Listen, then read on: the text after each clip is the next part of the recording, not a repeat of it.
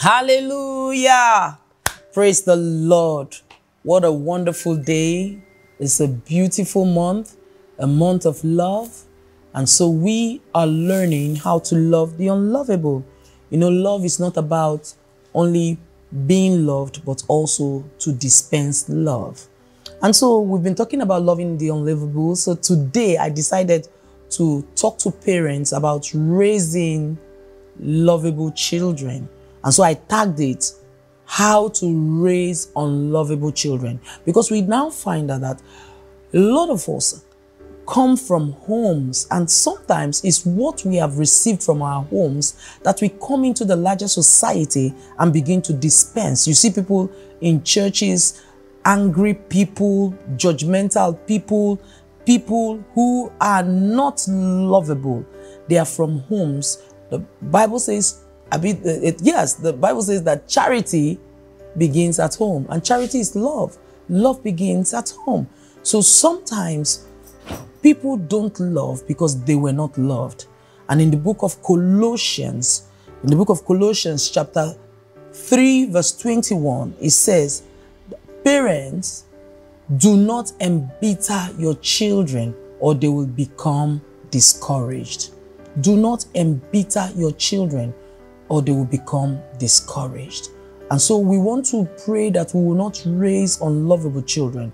And so this is how to raise unlovable children. Number one, by not disciplining them. When you don't discipline a child, is the fastest way to bring up a bitter child, an unlovable child, a spoiled child that is ungrateful, thankless, bitter, because they get their way all the time. They are bitter whenever authority does not give them what they want. And we find that in schools, we find that in churches. You see people going from one church to the other because they have been disciplined. When they discipline you here, you move to another church. And that's because of their background. Their foundation is not proper. Remember, scripture says that folly is bound up in the heart of a child, but the rod of discipline will drive it far from him. So parents must drive out foolishness, which is sin.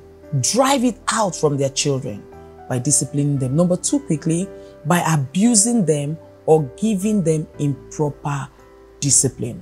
There are some of us parents who abuse these children either verbally or physically. We sow seeds of anger and hatred in the hearts of these children. And you know, when you sow anger in the heart of a child, it's very difficult for you to remove. These unlovable people are being, they are trying to unlearn this character that was bettered from their foundation. I remember trying to settle a marital issue one day, and at a point the wife asked me to see her alone, that can her husband excuse her. And when he went out, she broke down and began to cry. She said, this was the only thing I saw growing up. I saw my mother insulting my father, and so I learned it, and this is the only thing I know. She was helpless, and she said, please, Mama, teach me. And so we must learn how to tell these children nice things, not to abuse them until they start abusing other children. Remember, the abused abuse. Number three, by neglecting them. We have become so busy as parents that we neglect these children. We don't go for their parents' day. We don't go when they are playing their football or they are acting their drama. And many times, these children become bitter, because their parents are not around. And they lack love and affection, causing them to grow unlovable. They become unlovable people in the society. And they get angry with people who talk about love. Love, say, what's that? Unfortunately, most of us work long hours trying to chase after money and leaving the real important thing, which is our children, which is our future. These children are our posterity. And so we should be careful not to hurt these children emotionally and spiritually, because sadly the society have a lot of children who are embittered. They are not happy. Number 4, by encouraging them and showing them affection. Encourage them and show them affection. When you discipline with this hand, you encourage with this hand. Number 5, we see parents raise unlovable children by showing favoritism between the children. So you see sibling rivalry, and this happens a lot in polygamous homes, where this mother is telling this one this, and this mother is telling this one this, and you see envy and jealousy, and at the end of the day, they hate each other and they don't love. Love is now lost.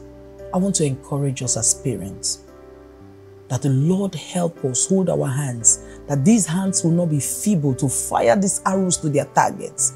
Let these arrows be fired properly to their targets. The Lord will help us in Jesus' name. Amen.